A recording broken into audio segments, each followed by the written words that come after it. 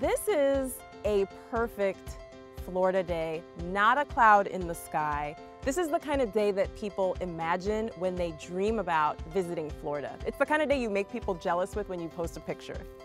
I am here at the new St. Pete Pier with my family, gonna have some fun, maybe eat some ice cream and enjoy the sunset.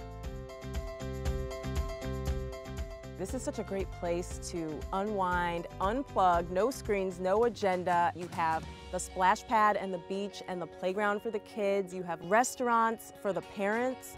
So this is a place that we can all enjoy. You can really feel the pulse of the city here. This is such a great space for outdoors and just hanging out with your friends, your family on a date night.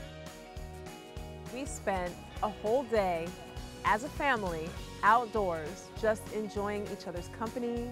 Nobody said they were bored. Nobody asked to watch any type of screen.